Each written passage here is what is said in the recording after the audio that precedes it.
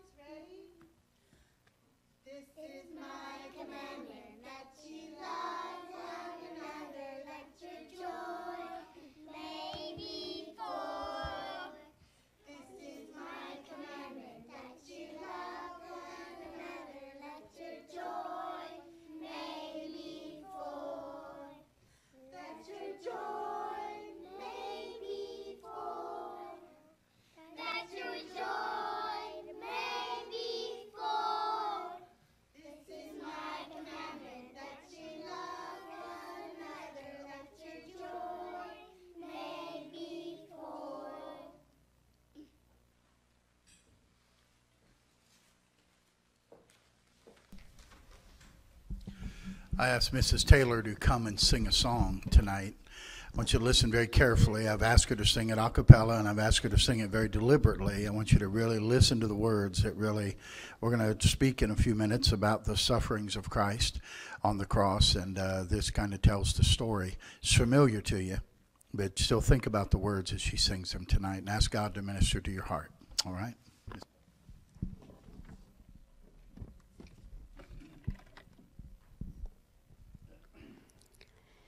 They bound the hands of Jesus in the garden where he prayed. They led him through the streets in shame. They spat upon the Savior, so pure and free from sin. They said, "Crucify him, he's to blame." could have called 10,000 angels to destroy the world and set him free. He could have called 10,000 angels, but he died alone for you and me. Upon his precious head they placed a crown of thorns. They laughed and said, "Behold the King." They cursed him and they struck him and they mocked his holy name. All alone he suffered everything.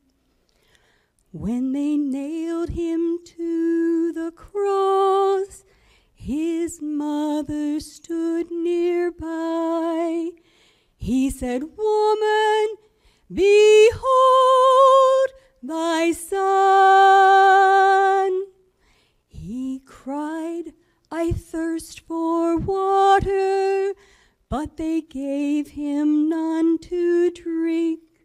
Then the sinful work of man was done. He could have called 10,000 angels to destroy the world and set him free. He could have called 10,000 angels, but he died alone for you and me.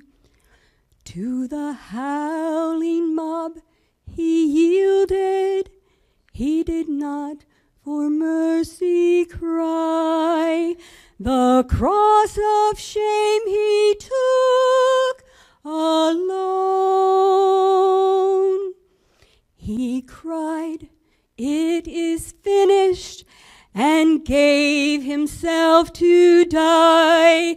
Salvation's wondrous plan was done. He could have called 10,000 angels to destroy the world and set him free. He could have called 10,000 angels, but he died alone for you and me. Yes, he died alone for you and me. Amen. Amen. Wonderful.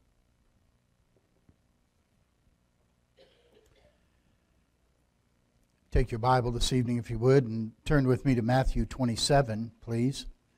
Matthew chapter 27.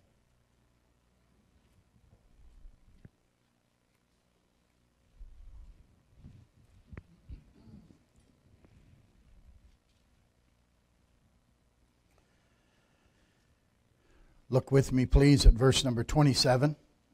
Then the soldiers of the governor took Jesus into the common hall and gathered unto him the whole band of soldiers. And they stripped him and put on him a scarlet robe. And when they had platted a crown of thorns, they put it upon his head, and a reed in his right hand. And they bowed the knee before him and mocked him, saying, "Hail, King of the Jews." And they spit upon him and took the reed and smote him on the head. And after that they had mocked him, they took the robe off from him put his own raiment on him, and led him away to crucify him. And as they came out, they found a man of Cyrene, Simon by name. Him they compelled to bear his cross. And they were come unto a place called Golgotha, that is to say, a place of the skull. They gave him vinegar to drink mingled with gall, and when he had tasted thereof, he would not drink. And they crucified him, and parted his garments, casting lots, that it might be fulfilled, which was spoken by the prophet. They parted my garments among them, and upon my vesture did they cast lots. And sitting down, they watched him there, and set up over his head his accusation written, This is Jesus, the King of the Jews. Then were there two thieves crucified with him, one on the right hand, another on the left. And they that passed by reviled him, wagging their heads, and saying, Thou that destroyest the temple, and buildest it in 3 days, save thyself. If thou be the Son of God, come down from the cross. Likewise also the chief priest, mocking him, with the scribes and elders, said, He saved others, himself he cannot save. If he be the King of Israel, let him now come down from the cross, and we will believe him. He trusted in God. Let him deliver him now, if he will have him. For he said, I am the Son of God. The thieves also, which were crucified with him, cast the same in his teeth. Now from the 6th hour there was darkness over all the land unto the 9th hour. And about the 9th hour Jesus cried with a loud voice, saying, Eli, Eli, lama sabachthani. That is to say, my God, why hast thou forsaken me? Some of them that stood there, when they heard it, said, This man calleth for Elias. And straightway one of them ran and took a sponge, filled it with vinegar, and put it on a reed, and gave him to drink.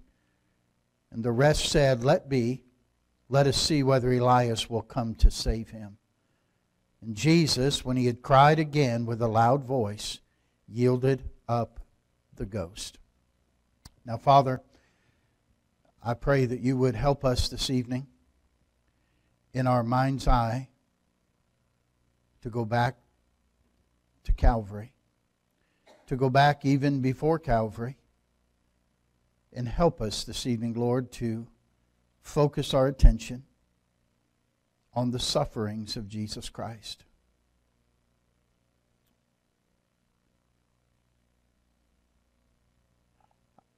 I feel that we don't often understand the blackness and the wrongness of sin unless we focus on what it cost your dear Son to pay for our sin debt. And so, Father, help each one of us tonight for these next few minutes to walk with Jesus through his time of suffering.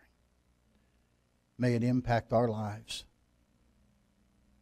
for your glory and for our good. In Jesus' name, amen. In the middle of the night, Judas came with the soldiers to the garden. He betrays Jesus with a kiss. They arrest Jesus, and he is led to the Sanhedrin and to Caiaphas, the high priest. A soldier struck Jesus across the face for remaining silent when he was questioned by Caiaphas. Palace guards then blindfolded him and taunted him to identify them as they passed by and struck him in the face or spat in his face. Understand, it's now the wee hours of the morning on a Wednesday. Jesus is tired. He's battered. He's bruised. He's dehydrated. He's been up for over 24 hours now. He's taken across the city to the praetorium to face Pilate. And there, in response to the people's requests, he releases Barabbas, a known murderer, and condemns Jesus to scourging and crucifixion. We'll talk about Jesus' suffering on the cross, but you know, Jesus suffered before the crucifixion. The Roman law dictated that before the condemned person would be crucified, they had to first be scourged. Scourging or flogging was a terrible thing to endure. The prisoner is stripped of his clothing. His hands are tied to a post above his head. A Roman soldier then steps up with the scourge to begin the whipping. The scourge itself is a tool with a wooden handle and strips of leather attached to it. On those strips of leather are pieces of bone and metal and lead balls embedded into the leather strips. The victim was fastened to a low post so that his back would be stretched. And the Roman soldier administering the scourge was trained to rake the scouring tool across the back of the victim and rip the skin from his back. As the blows would continue, cutting deeper into the subtissues, it would produce oozing blood from the capillaries and veins, which after repeated blows became spurting blood from the vessels and eventually exposing even the internal organs. These soldiers were hardened men who could take a person to the brink of death before relenting. The skin of the back is now hanging in long ribbons. The entire area is unrecognizable, has a mass of torn and bleeding tissue. You see, Jesus endured suffering before he ever got to the cross. Then the soldiers did something else. The songwriter was kind when he said they placed a crown of thorns upon his head. They actually beat a crown of thorns into his head. Not small thorns, probably thorns that were around 12 inches in length. And then they proceeded to slap Jesus around and to mock him. And it's interesting that Pilate turned a blind eye to all of these activities. He was hoping to gain some sympathy for Jesus and possibly release him. He figured the more pathetic Jesus appeared, maybe the more possibility the people would feel sorry for him and want to let him go. But Jesus never fought back. He never retaliated. Isaiah 50 and verse 6, I gave my back to the smiters, and my cheeks to them that plucked off the hair. I hid not my face from shame and spitting. Luke 24:7, Jesus said, the Son of Man must be delivered into the hands of sinful men and be crucified, and the third day rise again. The suffering of Jesus represents God's disdain for sin. The Bible says in John 19, they delivered him up, therefore, to be crucified. And they led Jesus away, and he, bearing his cross, went forth to a place called the place of a skull, which in the Hebrew is Golgotha. But I'd like you to know he suffered not only before the crucifixion, he suffered on his way to the crucifixion. He faced the scourging, the beating, the mocking, and now he has to carry his own cross. The typical procession that took the final journey with the condemned man consisted of a centurion on horseback, and then a herald who would proclaim the sentence as well as why the condemned man was about to die. Then the condemned, and then behind him a small company of 4 soldiers. And throughout the trip, hearing the taunts and the jeers of the crowd, their ridicule. That rough hewn beam of wood is tied across his shoulders. And with two other condemned men, they begin the slow 650-yard journey to Golgotha. But the weight of the wood beam, the loss of blood, the lack of sleep proved to be too much. Jesus stumbles and falls, the rough wood gouging his lacerated skin. He tries to rise, but the muscles have been pushed beyond their limit. So they compel one in the crowd, Simon, to carry his cross. You know, Luke 23:26 tells us that Jesus was not able to carry that cross by himself. I think not only the beating and the wood on his raw back, but I believe he was feeling the load of our sin upon him as well. Can you imagine if you were God, watching your son suffer, watching him make that walk? Think about when we endure suffering. How often do we get angry with God? Why didn't God stop this injustice? Why didn't He stop this from happening to me? It's not fair, is what we think in our mind. I mean, if God were a loving God, wouldn't want me to suffer. But God allows Jesus to suffer, because that's what's required for God's justice to be satisfied for our sin. Isaiah 53:4, surely He hath borne our griefs and carried our sorrows. Yet we did esteem Him stricken, smitten of God, and afflicted. Jesus heads for Golgotha. It means skull. The mountain kind of resembles a skull. Jan wasn't there, and Jeanette were both there not long ago, and they saw it. I'm sure 2,000 years ago it might have been a little more pronounced than what it is now. But each step, Jesus is getting closer to making the final sacrifice. Each step that He takes, He loses more blood. His very life is slipping away. But He still has to go through the suffering of crucifixion. A beam is laid on the ground, and Jesus is thrown backward with his shoulders against the wood. The Roman soldier feels for the depression in the front of the wrist and drives a heavy spike through the wrist and deep into the wood. He moves quickly to the other side and does the same to the other hand. The left foot is then pressed back against the right foot, and with both feet extended downward, a nail is driven through the arch of each. He pushes himself up to avoid the stretching torment,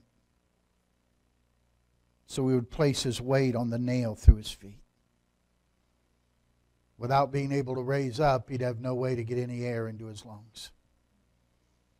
Jesus will fight just to raise himself up for one short breath. Hours of limitless pain, cycles of twisting, joint-rending cramps, partial asphyxiation, incredible pain as the tissues on his lacerated back push up and down against that rough wood. Jesus suffered when he was on the cross. Suffered many things besides just physical pain. The Bible says that he hung on the cross between two thieves. And of course, people were on the ground hurling insults at them, mocking him. And even the Bible says the thieves cast the same in his teeth. They too taunted him. People who just a few days earlier were shouting, Hosanna. Blessed is he that cometh in the name of the Lord, are now hurling insults at him. The religious leaders were mocking him among themselves. It is interesting in verse 42 what they said about Jesus, isn't it? He saved others. I'm not sure they ever admitted that till now. But he sure did save others, and now they even had to admit that. Years ago, I heard Dr. Henniger, the pastor I grew up under, and he preached a message on this passage, and I never forgot it. He said, there's a truth, a half-truth, and a lie. It's true, he saved others. It's a half-truth when you say himself he cannot save. Oh, he could have. She just sang, he could have called. Jesus said 12 legions of angels. 12 legions or 10,000, it would have got the job done. Amen. So that's a half-truth. And then when they said, if he be the king of Israel, let him now come down from the cross and we'll believe him. That's an outright lie. He did more than come down from the cross. He arose from the dead. And they wouldn't believe on him.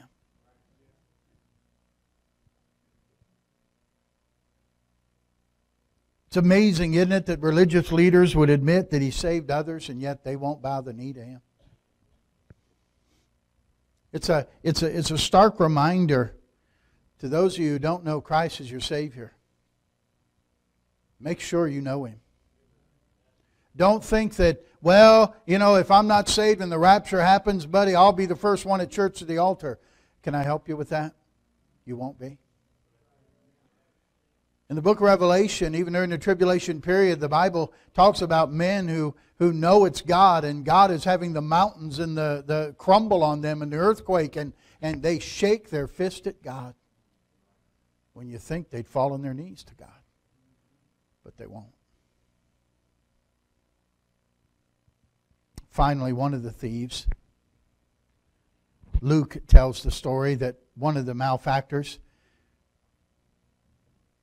began to rebuke the other and said, dost thou not fear God, seeing thou art in the same condemnation?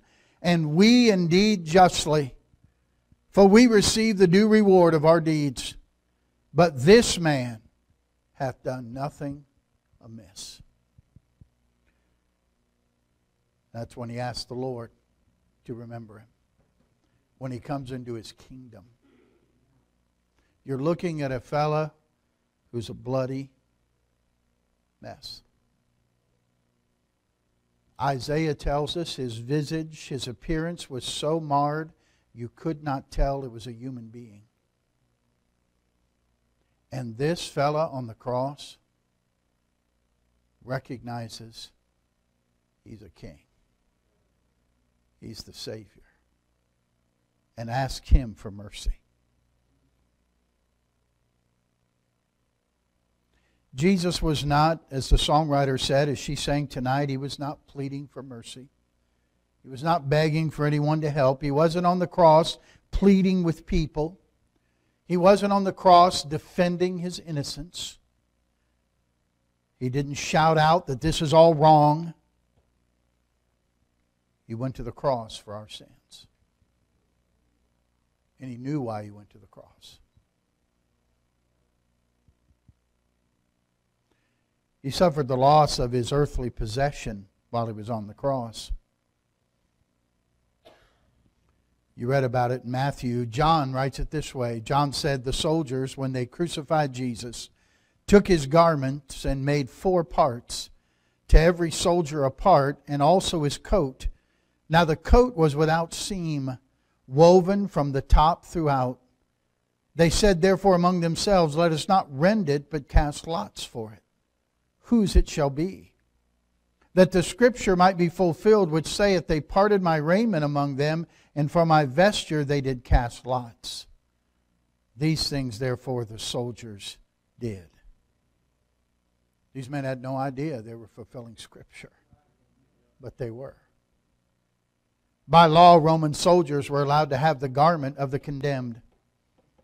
There were 4 soldiers who were in charge of the crucifixion, and they would get to divide Jesus' earthly possessions among themselves. Jesus didn't have any earthly possessions except the clothes that he had on.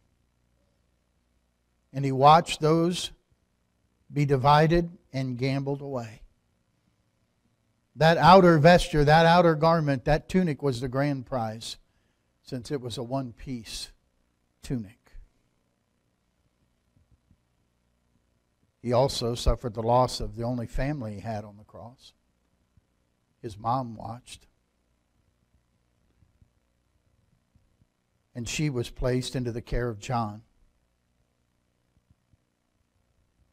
Finally, gathering all the strength he has,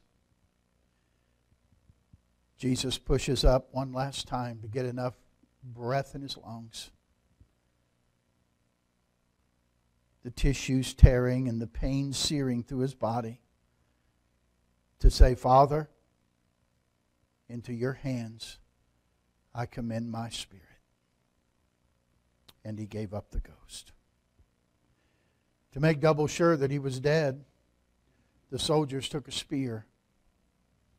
They drove it under his ribs up into his heart. And the Bible says there came out blood and water.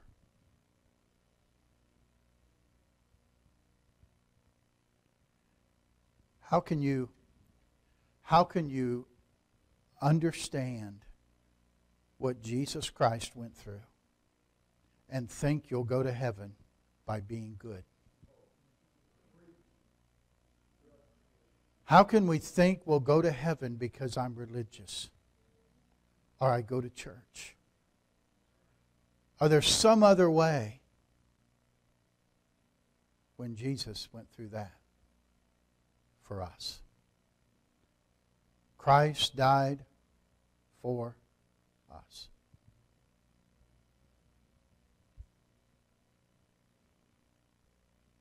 If Jesus did that for me, do I love him enough to live for him?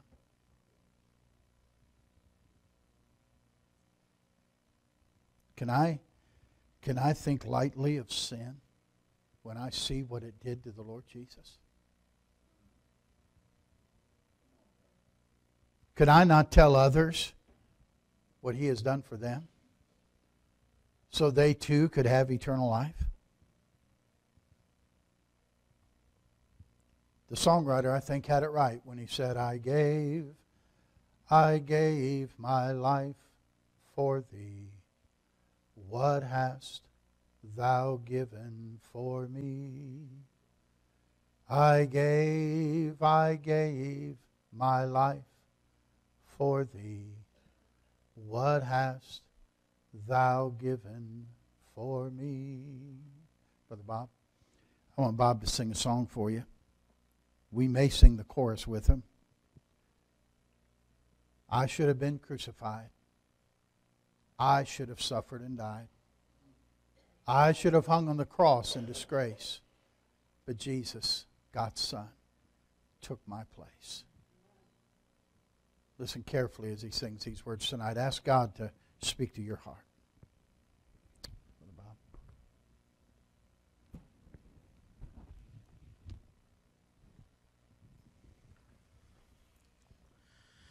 I was guilty with nothing to say, and they were coming to take me away. But then a voice from heaven was heard that said, let him go, yes. Take me instead. But I should have been crucified. I should have suffered and died. I should have hung on the cross in disgrace. But Jesus, God's Son, took my place. That crown of thorns, the spear deep in his side, and the pain it should have been mine. Those rusty nails, they were meant for me, but yet Christ took them and he let me go free. And I should have been crucified. I should have suffered and died. I should have hung on the cross in disgrace, but Jesus, God's Son, took my place. And I should have been crucified. I should have suffered and died. I should have hung on the cross in disgrace, but Jesus, God's Son, took my place. Let's all stand together. Let's sing Amazing Grace, Bob. Stand together. Let's sing Amazing Grace to close us out. All right? Amazing Grace, how sweet the sound that saved a wretch like me. I once was lost, but now I'm found. 'Twas blind, but now I see. And the last stanza, Lisa. When we've been there 10,000 years, a bright shining as the sun, we've no less days to sing God's praise than when we first begun. Everybody said? Amen. Well, I'm glad I came tonight. Glad you were here too, and been good to be in the house of the Lord, hasn't it? Listen, reminder, Sunday, regular schedule, 9:30, 10:30 in the morning, then 6 o'clock Sunday night. How many have somebody going to come Sunday night to the cantata? You got some people coming? Good, good. And I hope we have a good crowd here Sunday evening. It's going to be wonderful, and they've been working hard. Folks, been a lot of practice hours into this, and they'll be practicing again tonight and again about 4 hours on Saturday, getting ready for Sunday evening. The miracle I've seen, it'll be great. And good Wednesday to you. And let's pray together. Father, thank you for this evening. Thank you, Lord, for loving us, and thank you for the death of your Son on the cross. Lord, it's helped us tonight. And I pray that each of us would walk out of here with a deeper love and appreciation for so great salvation that you provided for us through Jesus Christ. Now, Father, be with us as we go our separate ways now. God, make us mindful you go with us. Bless the practice this evening. Lord, bless the choir, the instrumentalists, everyone as they prepare for the cantata Sunday evening. May you minister to our hearts through that, and we'll thank you for it. We pray this in Jesus' name. Amen.